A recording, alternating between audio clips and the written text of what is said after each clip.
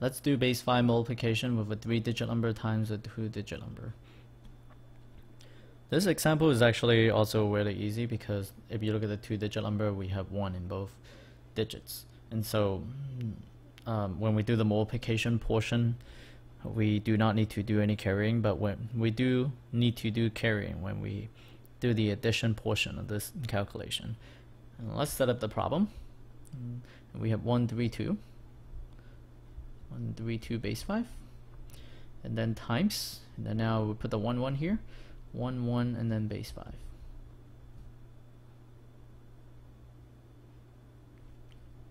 So now we just do it like the previous example. We start with this 1 here and then take the 1, multiply by each digit in the top number. So 1 times 2, you get the 2. 1 times 3, you get the 3. 1 times 1, you get the 1. Make sure that all the digits line up correctly. Yeah, so that's done for the first step. Second step, we take this second 1, right? This 1 in the longs place and then multiply by each digit in the top number. So 1 times 2, you get the 2 here. 1 times 3, you get the 3 here. 1 times 1, you get the 1 here. So see that you actually will get an extra digit here compared to the first row. And then usually once you have done with this multiplication, and then you are going to fill in the placeholder. You're going to fill in the placeholder, which is the 0. So now everything is completed, right? So you're ready to do the addition. And so 2 plus 0, you get 2 here. Now the next one, when you do the adding, it's more interesting.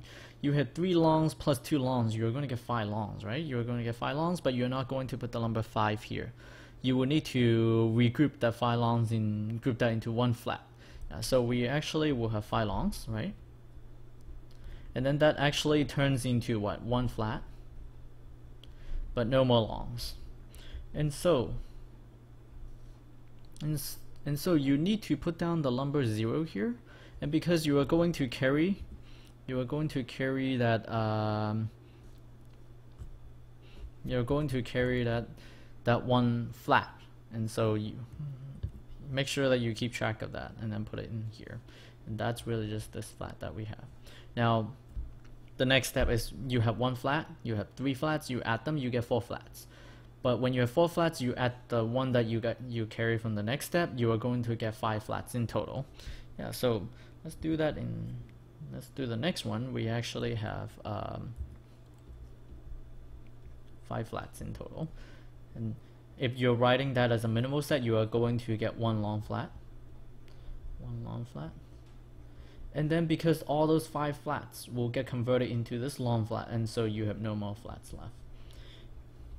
And so that really means that when you add 1 plus 3 plus 1, you get 5, right? But you convert those, and then so you'll be getting the 0 here. And then you need to do the carrying. So you carry 1. Let me use a different color. So you carry 1. Carry 1 long flat in the next place value. Now you originally have 1 long flat here. Adding the 1 long flat that you carry from the previous step, then you are going to get 2 in total. So 1 plus 1, you get the 2.